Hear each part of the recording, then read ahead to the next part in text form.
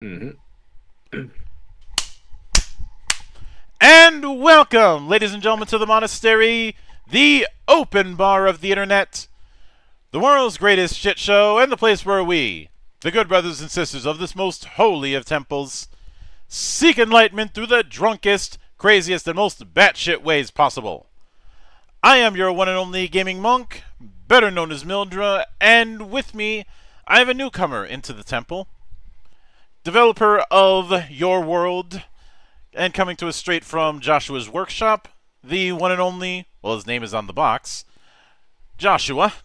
How you doing today, man? I'm doing great, Mildred. How are you? I'm doing good. I I'm already missing the winter, but I just have to wait a few months. There you I am go. patient on that because when the winter comes, it means I get free ammo. Nice. I'm not such a big fan of winter. It's just something about like the snow and ice, and I don't know, it's a little too much for me. But the fall, that's where Oh, that's you my like the favorite. Goldilocks seasons. Oh yeah, yeah. The nice sort of in betweens. Mm-hmm. But with with that said, one of the traditions around here with every newcomer is the humble beginnings, the origin story, as it were. Oh, So, okay. with that said, I'd like you to walk me through your first introduction to role-playing games and what made it stick. Got it. Yeah. Yeah. Ooh, that's a good question.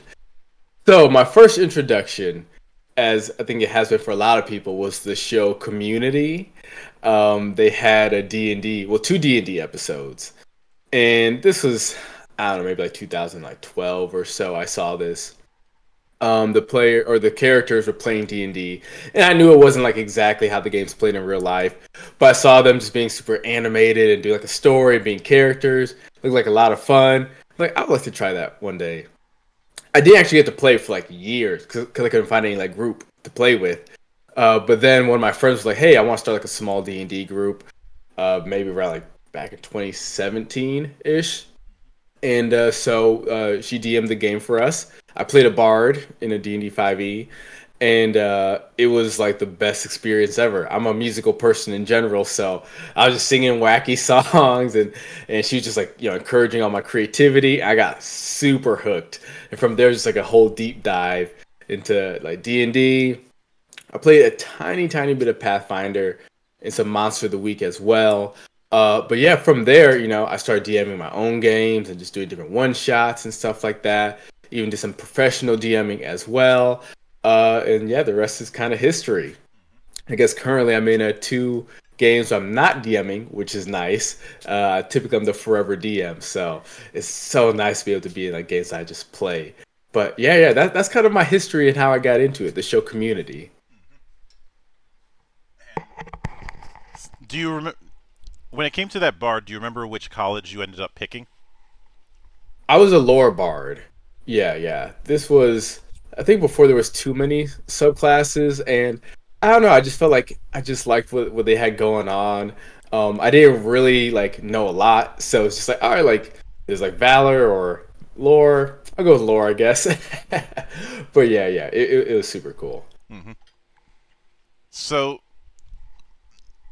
that brings us to your world, and from what I saw with it, there's definitely a fair amount of 5E's DNA. But what prompted you to want to make your own game? Was it a case where you were house ruling and it just evolved into that, or was there a different path?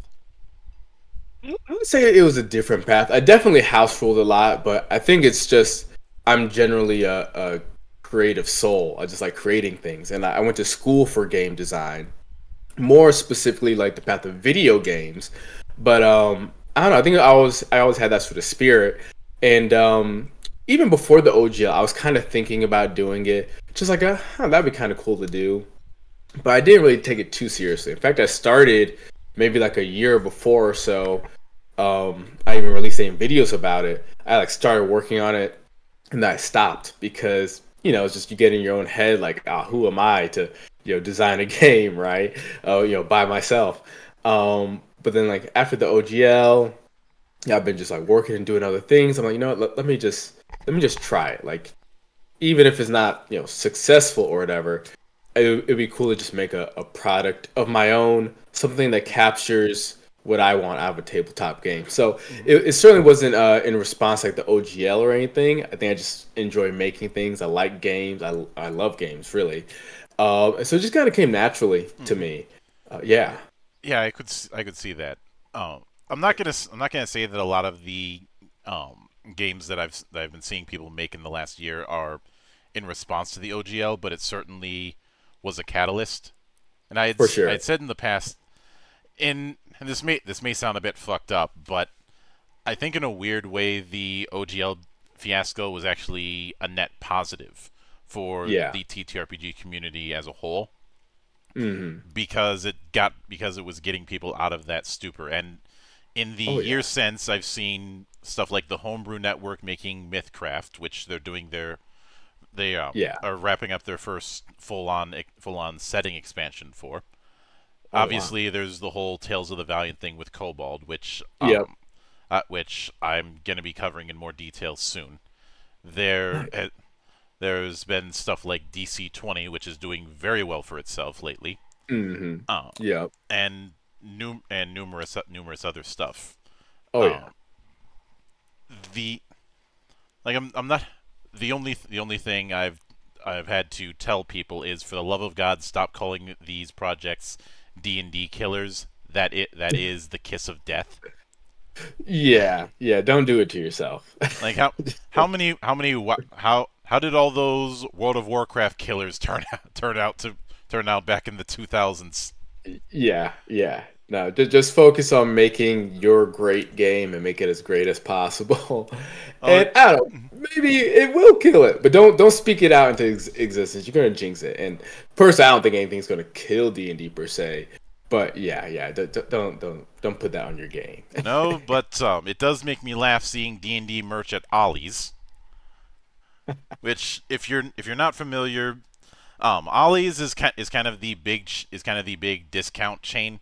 So if your stuff is in Okay, Ollie's, it is a universal sign of the big box stores can't sell this, so we're putting it over here and putting it on clearance, where it's going to got it. shelf warm so much that I need to wear silver gloves in order to pick it up, so I don't get contact burns or something.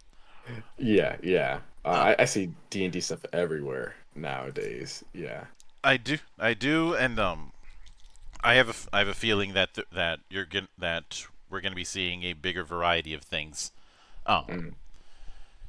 but even with that, Mm. one one of the big things that I wanted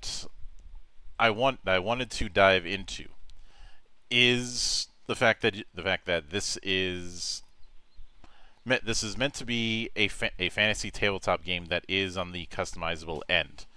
Is it a Yes. is but the thing is, fantasy, not to use too much of a fishing reference, but given Mm. where I am, I kind of have to, is Yeah. a very wide net to cast. Mm. I mean, you have high fantasy, you've got low fantasy, you've got high fantasy like Lord of the Rings, you've got low fantasy like say Game of Thrones, you've got Yeah. sword and sorcery like your Conans, you have science fantasy like your Warhammer 40K, Yeah. you have dark fantasy, like your and geez, way too many entries coming out of Eastern Europe that I could Yeah. mention. You have more wuxia like affairs. You have more manga leaning affairs. Yeah. You have all these different subgenres within fantasy, and that's not even getting into more science fantasy affairs Yeah. like the early pulp era or the good eras of Star Wars. Yeah. Disney notwithstanding. Yep. Yep. uh, so whenever and this is a problem that D&D has had where it talks about, oh, you can use this to run any fantasy campaign, and in reality its Mhm. design very much skews towards Western Europe / British Isles style fantasy. Nothing wrong Yeah. with that, but you can't. But don't be a Janus. Yeah. For sure. So with your world, are you designing it around being subgenre agnostic, or do you have a particular style that you're skewing towards? Yeah, that's a good question. I think the game in its sort of default state is meant to be more epic high fantasy. I definitely draw a lot of inspiration from anime in terms of not trying to be like too specific in anime, like I don't know, like the names of like, characters or specific moves, but in the way of like, let's say One Piece being this sort of epic tale where the characters will say just in the world start at a very low power tier, but by the end, even though it's not done, but in the most recent episodes, they do climb these ranks. They are these epic characters that the world kind of looks at, and like they can kind of sway like history and create these giant moments. I So, really love. Oh yeah, go ahead. would since you brought up anime, which that again is a wide net, Yeah, because yeah, yeah, anime is not a genre; it's a medium. Anyone who says it's a genre is wrong. But completely. Yeah, it sounds like to me that you are leaning more towards the ballpark of shonen battle manga. yeah. Definitely leaning more towards shonen. I take a lot of inspiration from Naruto as well, but yeah, I find inspiration everywhere, but I think definitely as a core for what I want this game's experience to feel like, it's definitely along those lines. You definitely not exact per se zero to hero, but in a sense, yeah, your characters are going to become these giant forces in the world, a small team or so that everyone just reveres and respects, at least eventually. But also like I don't want them to start incapable. So level one, you're not just some like geek off the street. You're not some random guy. No, you're capable at level one. Mm-hmm. I'm trying to think. I'm not sure how familiar you are with things like One Piece or whatnot. I am. Yeah, awesome. Okay, so yeah, I I made kind of imagine I made an like. I Go made ahead. an not to get too far into it, but just to illustrate Yeah, how familiar I am. I was yeah. in a contest regarding writing a devil fruit, and the one Yeah. I wrote was the shot fruit, which Okay.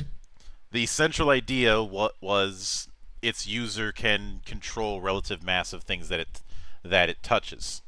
Okay. Essentially, essentially reduce the mass to like 1%, and then it goes back to normal when it's out of their hands. They're not touching it Mm. anymore.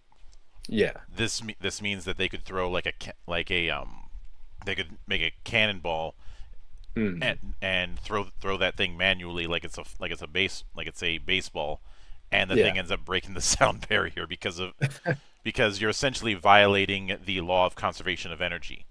Throwing it Yeah. at high velocity at a low mass, then it regains its normal mass, but still has that Hmm. same velocity, which ends up increasing. Yeah. Oh man, Uh, that's next level. yeah, the idea came because I would see how fast pro pitchers can go. Like we're Mm. talking 110 miles an hour, Oh yeah. and the infamous pigeon incident with Randy Johnson, where where a bird got right in the middle of his pitch midway through. Yeah. Oh Uh, man, I can only imagine. yeah. So I'm no stranger. I'm no stranger to One Piece. Nice, nice. Yeah. So for me, I guess level one characters would be almost like leaving East Blue, Hmm. basically, and then I guess level 10 would be like the most recent episodes, which I haven't really seen. I finished Wano. That is like I want the episodes to build up, but Would you I'll say say Wano Would you say that level levels. 10 would be akin to the Four Emperors? Yeah, pretty. Yeah, exactly. Like the four emperors, Hmm. just like the height, the strongest of the strong. These people's names like can protect entire islands. Like this is under Whitebeards. Surveillance, whatever. Like that's who you are at level 10.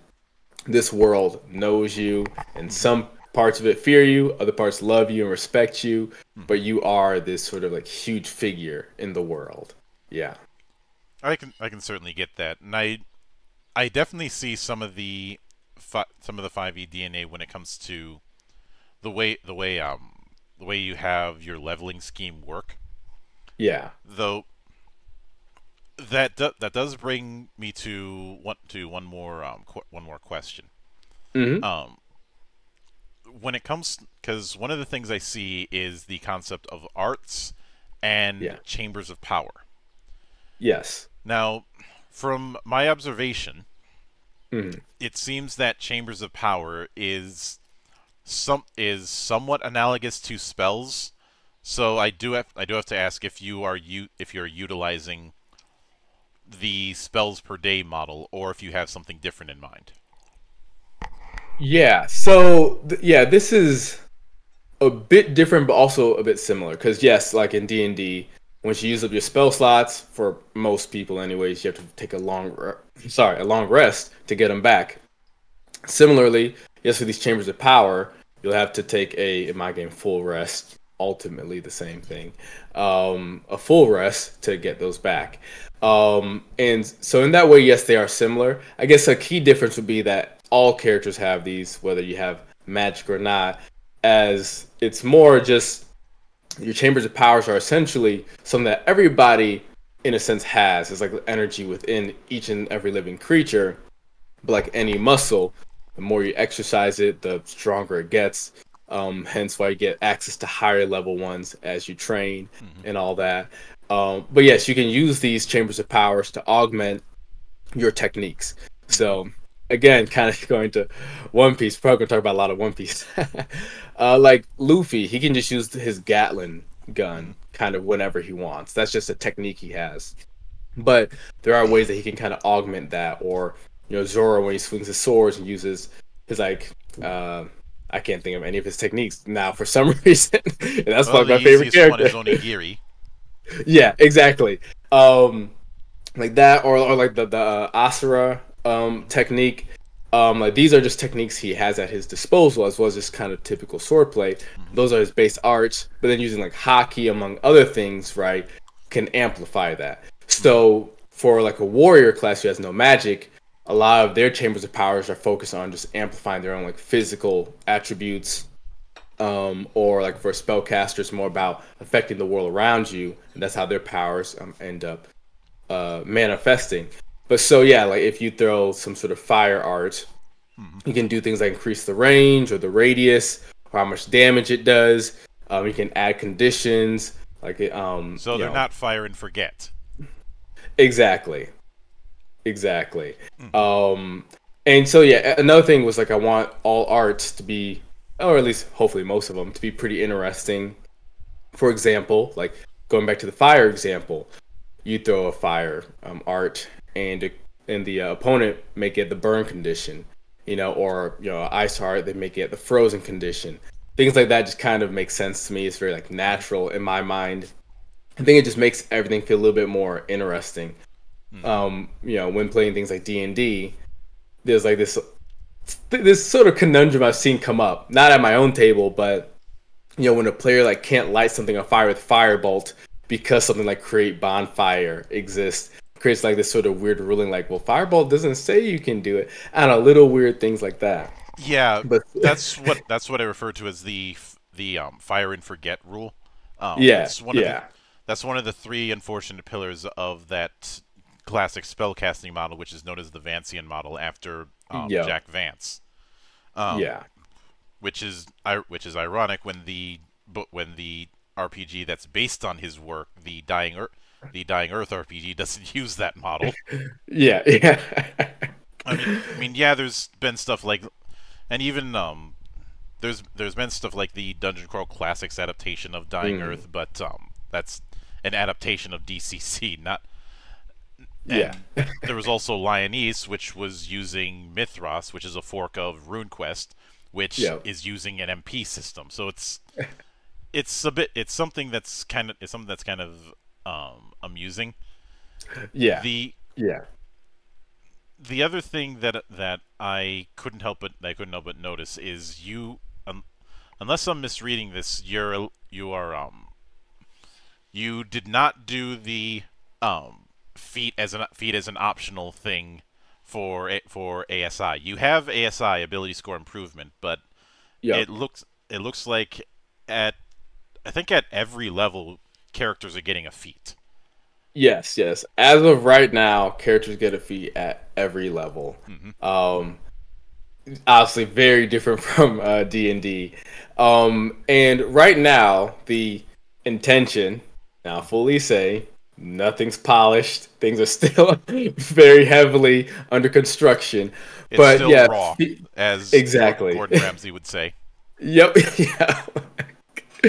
Um, but yeah, the intention is that feats are going to be more of a way to accent or diversify or even like kind of turn things up from like 10 to 11 for your character, but they Personalize. aren't exactly. They're just another way to customize. Most of your characters, like I'll just say power, Hmm. is going to come from the class and subclass, and then your background, your ancestry, the feats, they're gonna personalize a lot more. They're still gonna add to you, but it's not gonna be like quite the same as the sort of general level progression everyone has, like in terms of like proficiency bonus and ASIs. That's pretty equal across the board, and then class abilities and arts and the like, chambers of power. Yeah, feats are gonna be a lot more customizable. Which Yeah. in that regard, it ends up addressing something that I, even when 5e came out, I was very critical of. And there's Mm-hmm. video evidence to demonstrate that. And that is, Yeah. I was always of the opinion, and maybe you ended up sharing this, that having feats be an alternative to ASI every 4 levels was a case of missing the point. Yes. Because Yeah. when now I know some will say that it's better than the ungodly amounts of feats that were in D&D Third Edition. To that I say you can swing the swinging pendulum goes both ways. Just Yep. because Exactly. you can go too far one way or too far the other way, but the the intent of feats when they were introduced Mm. back in Third Edition, all the way back in 2000, was Yeah. to allow for a higher degree of customization and personalization beyond just your choice of race and class, and in some cases, spells. Although, Exactly. if I'm being honest, there's too many goddamn spells as it was, and too many useless spells. Like, Yep. do I really need 18 different versions of protection from as their own spell entries? Yeah. Yeah. Doing way But too much.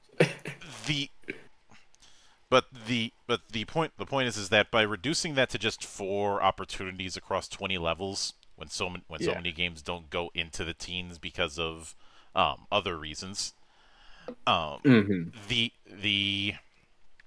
the amount of customization that can be done ends up being bottlenecked. And I feel like Yeah. it's for that reason that you have so many classes that have um, feats in all but name. Yeah. Like Exactly. fighters fighting styles, the way that meta magic ends up working, the Yep. the in I'd say a real big example would be the invocations for Warlock. 100%. Yeah. Yeah. Yeah. Like a lot of The those would infusions. Yeah. a lot of those are feats, but they can't call them that. Exactly. And Yeah. Yeah. with now the other thing that I did note Hmm. is unless I'm misunderstanding this. Hmm. When it comes to each class, they have certain arts that they're proficient in. Hmm. Would the arts be a martial equivalent to, say, the 9 spheres of magic, even if there's not 9 per se, in terms of That's a being a good general question. category? Yeah. I'd say not necessarily. Or at least that wasn't my intention. Mm-hmm. But I'm also saying that because I'm not. Oh, I guess yeah. No, no, not necessarily. Mm-hmm. I guess for me, I don't know. I guess when I was tackling the arts, it was they actually started out being something only the warrior class could do because I did, coming from D&D, was kind of Mm-hmm. thinking like Vancian style magic, and so I was like, okay, well, like this martial character needs something that he can do that can kind of rival, spells. But from there, I was like, well, like this was just how it worked for everybody. That'd be a pretty good equalizer. But my point is that I try to just think about them thematically for like what is this class like meant to be and do, and kind of create arts like around that. So there are definitely like at least classes that I want to make that are stretch goals or will maybe come out in the future that might be more like support based or healing or more like illusion or like utility or whatever else. But yeah, I wouldn't say any of them are like a specific like school of magic or circle of magic or anything like that necessarily. More like probably close to like party roles maybe. Um, yeah, yeah. I guess that's kind of more what I was going for. So like in the case of the warrior class, really all three in the playtest, they're more of the damage dealers of the bunch. So that's why so many of their arts do that. But also, for like the druid, not the druid, the hunter class, they also can do some uh a little bit of like battlefield control as a part of their utility kit of arts as well. Um, but yeah, no, it's more like can I thematically create techniques for each class that I think that will deliver on the fantasy of them, I guess is my approach. I could see that. And are you familiar with the term Gish? Yes. All right. Yes, yes. Um, something that I've had to tell people whenever they say, "Oh, I want to do a manga themed take on fantasy or Mm. something along that lines," is in a lot of what I'll call Western fantasy, Hmm. and especially ones that are drawing upon a lot of that wargaming scene out of the 70s. There Yeah. is that clear dividing line between the martial characters and the magical characters. I mean, Yeah. yes, there's gishes, but that's a whole bag of worms. I don't feel like Oh getting yeah. into, not For without more sure. alcohol. Um, but Yeah. when you look at the various characters in a lot of different shonen battle manga, they would Hmm. end up qualifying as gishes Oh yeah. just based on their kit. Yeah. Luffy would definitely count under that, because one could argue hockey is very much a psychic effect, Oh, um, for sure. and that's not even getting into the gear shifts, especially Yeah. the most recent one, Yeah. Yeah. Yeah. which Yeah. was done just because Oda wanted to do something like Tom and Jerry. His Yeah. words, not mine. You look at Yeah. you look at say Naruto. You definitely have that with Well, pretty much everybody yeah. save. I would I know some people would say Lee would be an exception. No, Yeah. it's just a different coat of paint, especially the Lotus. For But sure. you look at Dragon Ball Z. I don't need to say anything more than that more on that Yeah. front. Yeah. You look at even something like Hiro Aka. Mm. You definitely see that. And truth be told, the Gish thing could apply just as well to superheroes, but that's another Yeah. story. The point Oh is yeah. that the line between a martial focused character and a magic focused character Hmm. either does not exist or it only barely exists. Yeah. Even characters who their whole a big part of them is that they can't use magic, like say Asta Mm. in Black Clover, Yeah. is still using magic just in a different coat. Yep. Um, Exactly. and that's why I'm glad that that you shifted into that with that realization, since Hmm. it is something I've seen a lot of people struggle with.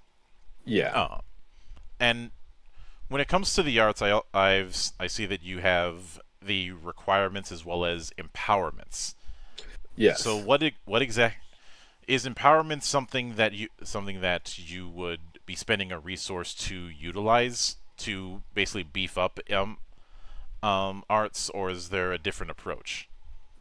No, yeah, yeah. So that is what you would use your chambers of powers for. Hmm. You would, so let's say that you can add a damage die, and currently I just have the numbers in parentheses. So if there's a one in the parentheses, Hmm. you can spend a level one chamber of power to add that effect onto your art. or spend 2 chambers of power to get the frozen condition on your art. So you have to spend like a second level chamber of power to do that. Eventually, there's more flexibility, and like you could take like a bunch of smaller ones to get like a bigger effect, to make it like a little bit more easy and fluid to use different amounts. But like before that, you have to use like the specific, like if there's like a 2, you have to use a second level chamber of power or higher to get that effect. But yes, that's what you would use Yeah. to get those effects. And I see at higher levels you have the concept of limit breaks. Now I know some people would look at that and think Final Fantasy, but the vibe I'm getting out of this, unless I'm mistaken, is that limit breaks are more akin to the transformations that you see in different shonen manga. For sure. Yeah, yeah. And limit break is specific to the warrior class. And kind of my the way that I kind of separate like quote unquote like magic and the martial, although it's all ultimately the same source, is that the focus kind of literally focuses on the self, whereas mana focuses on what's outside of you. So like you throw a fireball. Since the warrior is all focus, he's quite literally like breaking his own limits, making himself faster, stronger, these sorts of things, resistant to certain damage types. I just forgot your question. Yeah, but the point is that a lot of people, because of Final Fantasy, would see limit break and think that it's some limited use uber attack, when in reality it is more of an escalation of what that particular class can already do. Exactly. Yeah, yeah. I definitely tried to fashion each class. A lesson that I did learn from D&D doesn't always do well is that the abilities don't always like build up the character. I try to make sure like all the abilities really kind of stack up, or like the subclass builds on what the class already has. So limit break is a way to continue building on what the warrior class is already good at and excels at. Yeah. Now within that, one of the other things I did notice is that while you have a very similar, say, skill list, but when it comes to saves, when it comes to saving throws, instead of having one for each ability, you just have three saves: body, spirit, and mind. Yeah. Was that a means of simplifying it so that there's more opportunities to use each type of saving throw? Yeah, yeah, it was a couple reasons. That for sure. I just felt like, splitting like wisdom and intelligence or strength and dexterity. When I'm thinking about like making a game epic, I think in some ways it's also simplifying it where you can and not getting too bogged down, or in that sort of way. So part of it was simplifying it. But also it's like, if I'm particularly wise and I'm particularly intelligent over here, and we're both getting attacked in our mind, maybe we have our own sort of defenses within our mind to resist the same ability, right? Or somebody's throwing some giant like boulder at me. Well, I'm strong, so maybe I just kind of brace for impact, and this person over here is fast, so I move out the way. But ultimately, we're leaning into our strength to resist it. So it's kind of like you can kind of tackle the same thing in different ways. Was another like idea I want to get across with it as well. But yeah, I thought it was just a little simpler that way. And with that in mind, one of the other things I couldn't help but notice is the base damage rule that you have. It the way that I see it is it seems like you're trying to standardize the rate of damage to a certain extent. Yes. Is that accurate? Yep. That's definitely accurate. I've definitely, as I started designing all of this, I was like, I want to make sure that just the overall template for each class is designed in a way that will help to just like balance everything out kind of naturally. If the foundations vary even for everybody, I think that makes it to where Like nobody can just like run like too far ahead of the others. Nobody can fall behind.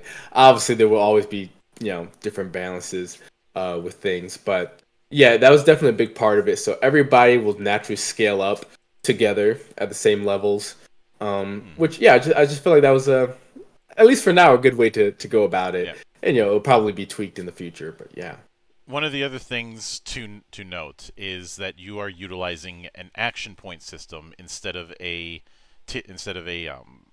action categorization affair. Yes. So what prompted this particular system, and were there any inspirations you were drawing from with it? Yeah, there was two inspirations. When I dove into Pathfinder, when I heard about the action point system, I'm like, oh, that sounds really cool. And then I saw how limited it was. I was like, oh no. But the other inspiration was Divinity Original Sin 2. Hmm. I'm not sure if you're familiar with that Oh, game. I am. Uh, I'm very also, familiar with the Divinity yeah, yeah, series. yeah, yeah. I played that game twice. Hmm. I really liked it. I really enjoyed it.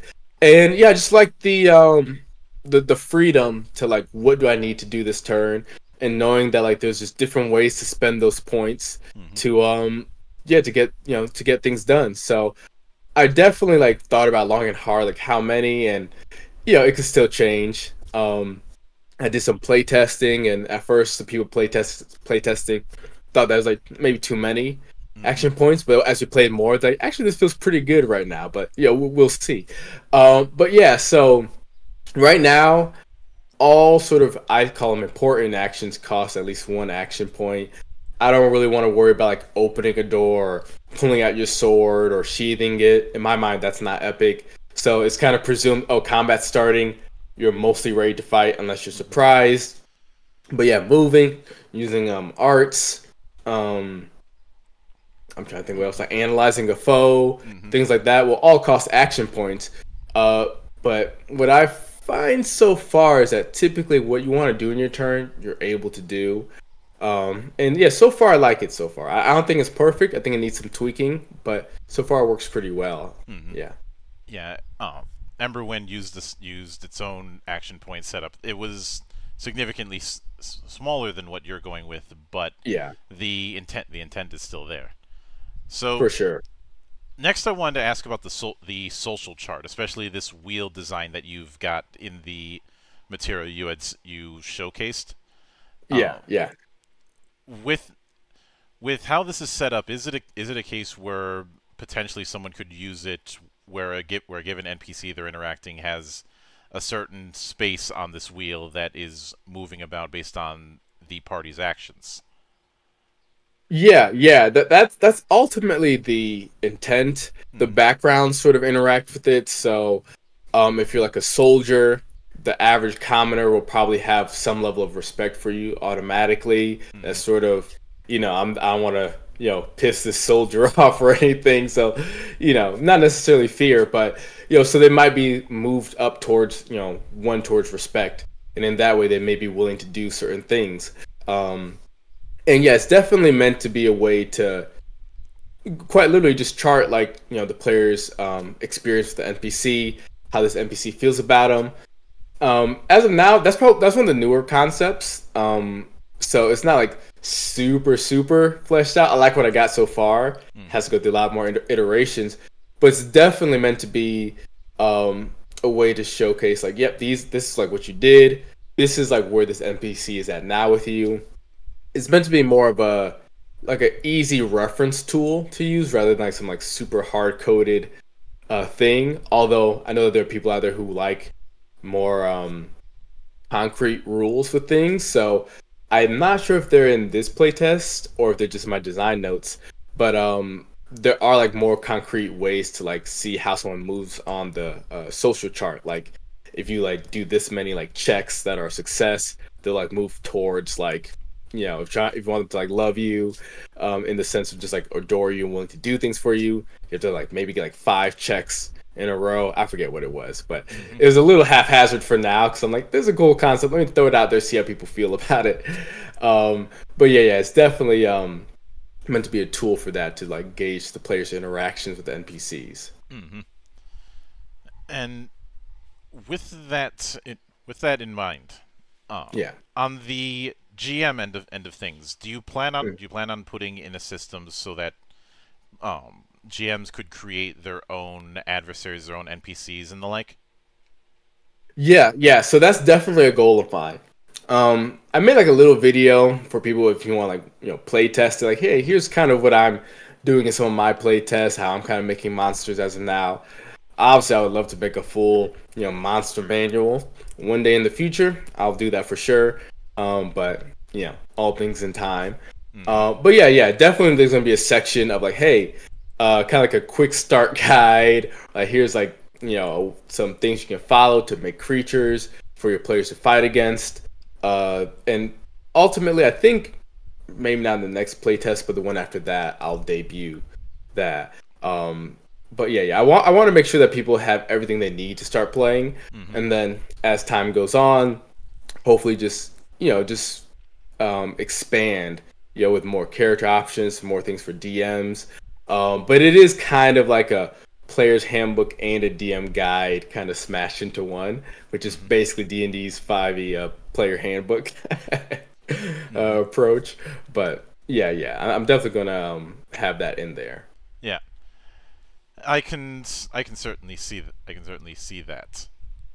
And with that in mind, for the core book, what would you be shooting for as far as the page count is concerned? Yeah. So as of now, because like no stretch goals are unlocked, the number I had in my head, which I know I'm not gonna hit, so let me just adjust it on the fly. No, I was thinking around like 120 pages. Between the character options, because really the character options are what take up most of the document for the most part. The, in a sense, actual rules, if you were take up a pretty small portion, like on the back end, like this is how you adjudicate roles and the like. But yeah, I'm trying to find ways to make sure everything's like efficient, like by having a like a terms section, so you can just kind of quick reference things as well. Try to make it efficient. Try to make the game easy, quote unquote, easy to learn. Most tabletop games aren't necessarily easy. They all are going to take some level of work. But trying to make it a little bit more approachable than I'll say like D&D. I know I kind of been like talking bad about D&D. I love D&D, but yeah, nothing's perfect. You hurt the ones you love, so exactly. But yeah, about 120 pages. If I could get it even less than that, I definitely would. But not to cut anything out, but just to be efficient. But yeah, that's generally the goal that I'm aiming for. I could certainly see that, and I do want to give my congrats for the fact that you've managed to go past your goal at this stage. Yeah. At the time we're recording this, it's at 1447. I kind of wish it was $11 shorter at the time we recorded this, so I could make a bad joke, but that's another story. For sure. Yeah. Thank you so much. Yeah. And again, I do want to give my thanks for you to coming all the way to my temple and enjoy the madness that happens around here. No problem. It was a long journey, I saw a Hydra along the way and a couple other things, but it was worth it. Once I got to the temple, like, yeah, this place is pretty nice. This is pretty cool. No, but thank you for having me. Yeah, it's just cool to have people like reach out and support. It's when you're that creative person and you're just you're not really sharing your stuff with the world, and then you're like, you know what? Let me do it. Let me just put it out and see what happens. And then people like you reach out. It means so much. And yeah, I'm just glad that we got to do this. Yep. And anytime you see fit to return, whether it's to further discuss your world or to restart Waifu War 3 or to just general shit posting, the door is always open. As I often say around here, drinking is not mandatory, but it is encouraged.